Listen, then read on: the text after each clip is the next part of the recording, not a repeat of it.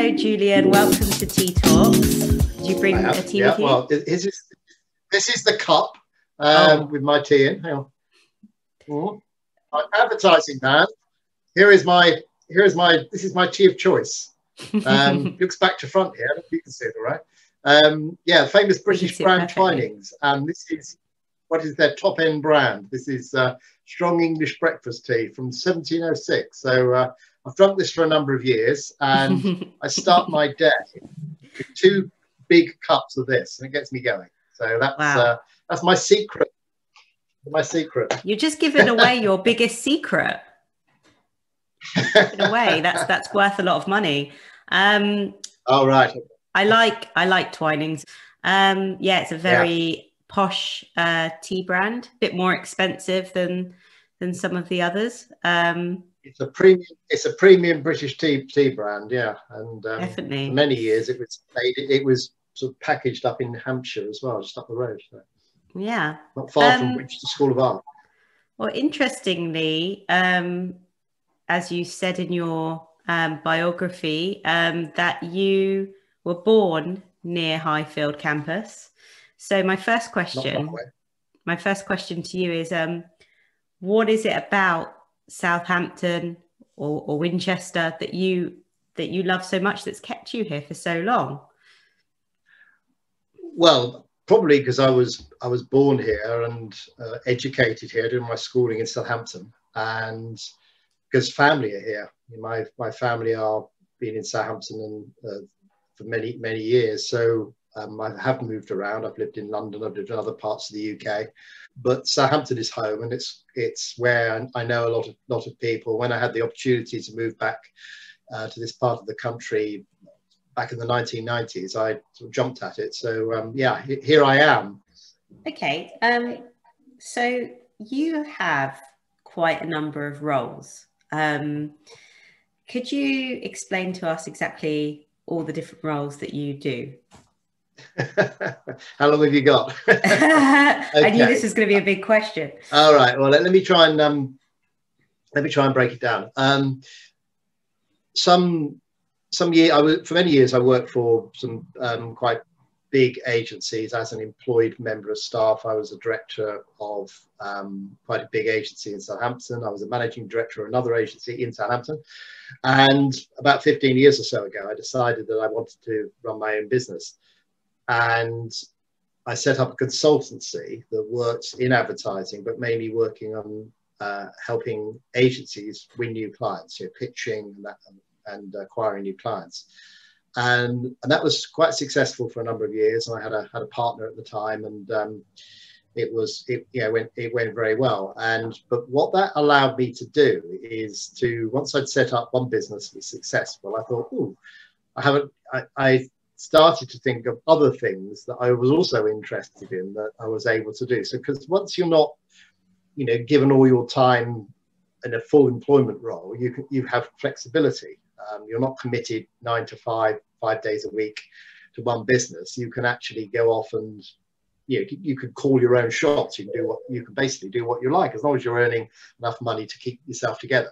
So I had sort of achieved that, and then what I was then able to do is to think, I'd like to have a look at this and see if I can get going something here. So what I ended up doing is carried on doing some consultancy work, but I ended up doing. I had an idea about teaching enterprise and in schools. What I've been able to do is over the last few years is to sort of build up a sort of portfolio of different things that sort of makes up one full-time job based on the things that I like and I feel that I've got something to offer at. And actually, because you've carried on and you're not full-time in education and you're still getting that industry experience, so that must keep you quite up to date with everything that's happening in the industry.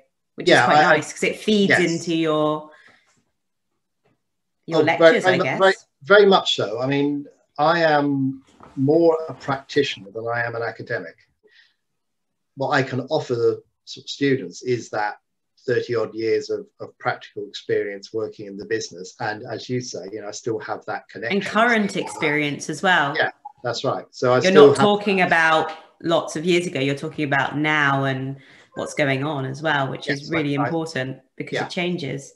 Yeah, absolutely. Yeah, all the time. So you mentioned 30, but I actually read 40 years.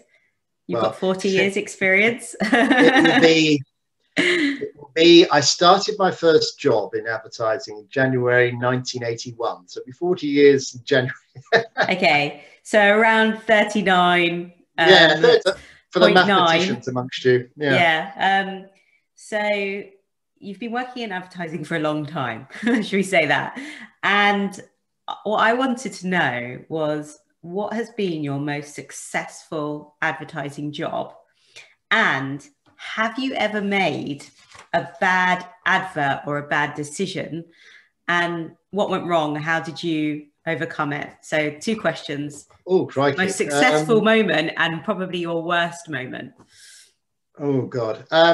Successful things. Well, some years ago, and going back quite a while now, back in the 1980s, I was involved in, I used to do lots of financial services advertising, sort of banks and insurance companies, etc. And I was working as the advertising manager for a big insurance company, and we had a major sort of campaign. About the time in the 1980s, lots of UK public sector operations were privatized. And we came up with the idea of selling a unit trust, which is a type of financial product, as a pseudo privatization to take advantage of that. And it was called the Royal Event. And the idea was we would position this product almost as a privatization, which would be very, very successful. And it worked. And it worked extremely well. We sold. We took on in about a month. We recruited 135,000 people who invested. I think it was in excess of £1,000 in our unit trust. And at the time, it was the most successful launch ever of that type of product. So, and it was quite a big thing in the industry because it was very unorthodox. We got a lot of people sort of griping at what we'd done. I think they just thought it was a smart thing. They wish they'd done it, and we got there first. So we did this, and that was very successful. So that was one thing that I'm sort of proud of, that I was involved in that process. In terms of things that went wrong, oh God, probably loads of stuff really. The problem with advertising, and particularly traditional advertising, where you're using things like TV commercials and things that are not sort of like directly responsive, sometimes it's difficult to actually know what you've done. You can do post research and everything, but you're not quite sure whether all that effort that you've made is going to be effective. So a lot of what you do, you think, oh, this is the right thing to do, and you get it out there, you put it out there, and then hopefully it does something. But you don't always know, to be honest, whether it does or not. So there's quite a lot of things. God, what to think? Yeah. Okay. Well, let me give you an example. A big boo boo. A big boo boo. I've made that many. I haven't really made that many. Okay, that's good. There was one. Some years ago, again, I think I was working for the same insurance company at the time. We made a very expensive TV commercial. I think it cost about £500,000, which is a lot of money at the time. Very, very expensive. And to do it, we employed one of the most radical film TV commercial producers to actually make it. And what he actually came up with was so weird and out there. It was ostensibly a script that we'd approved. It was so kind of weird that we could never actually run it, and we had to basically he got sacked. We had to get someone in to sort of make up the footage. Right. What he tried to turn it into something which was actually we could put out there. And that must have been really difficult. We spent £500,000 making this thing, and it was like, oh God, this is rubbish. well, it wasn't rubbish. It just didn't fit. It wasn't our brand.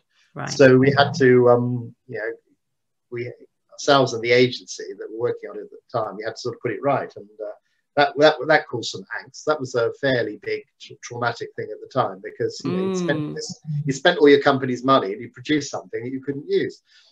But then did you manage to use it? Did you manage to piece it together? Yes, we repaired it and put it out, that it did go out, but so it wasn't completely wasted, but we did waste a lot of time, and there's lots of arguments. We probably wasted quite considerable sums of money going down that route. But that must have taught you a lot, maybe. Was there anything you could have done differently? We were persuaded by the agency that we're working with, who came up with the idea to go down this route. And I'm not sure we were all that totally confident it was the right thing to do. One of the things that there's often a tension between the agency that comes up with the creative ideas and the company, the brand that's actually running it. You know, the agency often want to do something which is quite radical and out there, and you know, will win them awards, you know, and usually often the client, the brand that's paying for it, is more conservative, and there's this tension between the two. Yeah, the agency want to do something which they believe is creative and effective, you know, will be effective, but they're not. It's not their money that's being spent. It's the company, the organisation that's spending the money, and they have to be as confident as they can be that the money is going to be well spent. At the heart of the advertising relationship is agency, produce the ideas, create commercials, create the material, and then the people are paying for it. They're two different people. They have hopefully similar objectives, but they might not be entirely the same. And there's this creative tension that goes on, and it doesn't always work out particularly well. So yeah, one of the things that people going into advertising will, depending on what role you're playing, whether you're the people buying the services, the creative work for a brand, or you're people supplying it as the agency who tend to come up with the creative ideas and execute them, then yeah, your role will be different, and judgment is quite important. So thinking about ideas then, do you think that somebody can be, do you think that it's something that is a natural talent? Or do you think good ideas can be taught? Can you teach someone to have good ideas? Because I think advertising does come down to having those ideas. So is it a natural thing, or can someone learn how to have good ideas? I think both, actually. I think some people just find it easy to come up with stuff that other people haven't thought before, because the way their brains are wired.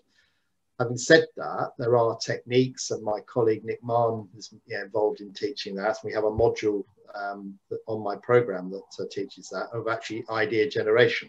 So yes, you can have natural skill at it. It's a bit like playing a sport, really. You know, if you've got natural ability at it, you can probably find it relatively easy. But if you train a lot and you're told how to do it better, and you practice, you'll get better. So yes, I think it's one of those things that some people will just find easy because of the way they're made, the way their heads are wired up. But you can learn techniques. No, I don't think anybody can't come up with an idea if you follow a particular way of thinking. You'll come up with something. But just, I think the people that are really good at it probably do have natural talent. It's like anything, you know, like sport, being good at sport, being good at an artist. You've probably got some inbuilt thing that your genes have given you, or your parents have given you, that allow you to excel at it. Whereas other people probably would have to work a lot harder to get to the same degree, same level. That's my feeling on that one. Okay. So how competitive is the advertising industry, and what do you need to succeed? Okay. To get a job in advertising is quite competitive. It has, rightly or wrongly, it has a certain sort of glamour. It's always been regarded as quite a sort of prestigious thing to be involved in, because it is, it is interesting. There are elements of glamour with it. You can meet interesting people, and sometimes you get to meet important and sort of celebrities in the course of your work. So it has a glamour to it. And therefore it has, yes, traditionally it's been an attractive thing to do. So therefore it is competitive to get in. Particularly if you want to get into, you know, well-regarded agency that has a great track record, you know, producing good creative work, or has all the, you know, has prestigious accounts. So yeah, it can, it is competitive. Yeah, I think. Okay. And so what do you need to succeed? What do you need to be, to get into the industry and to be successful? I think your personal, you know, what we call soft skills, the skills you have in terms of the way that you relate to people, the way that you communicate, Mm-hmm. the way you work as a team, they are very important. And people with, if you like, strong personalities often come to the fore. So people who are perhaps more extrovert, not always, but perhaps more extrovert, people who perhaps, you know, like to be leaders, people who are persuasive and influential. Now, all of these things, persuasion, influence, leadership, they're not skills, again, you can learn a bit more about them. But again, some people have kind of got them. They feel, some people feel more confident in terms of their ability to sort of stand in front of a group, lead a group, etc. So all of those are the sort of things that tend to make people sort of stand out. I mean, charisma, sometimes it's called charisma.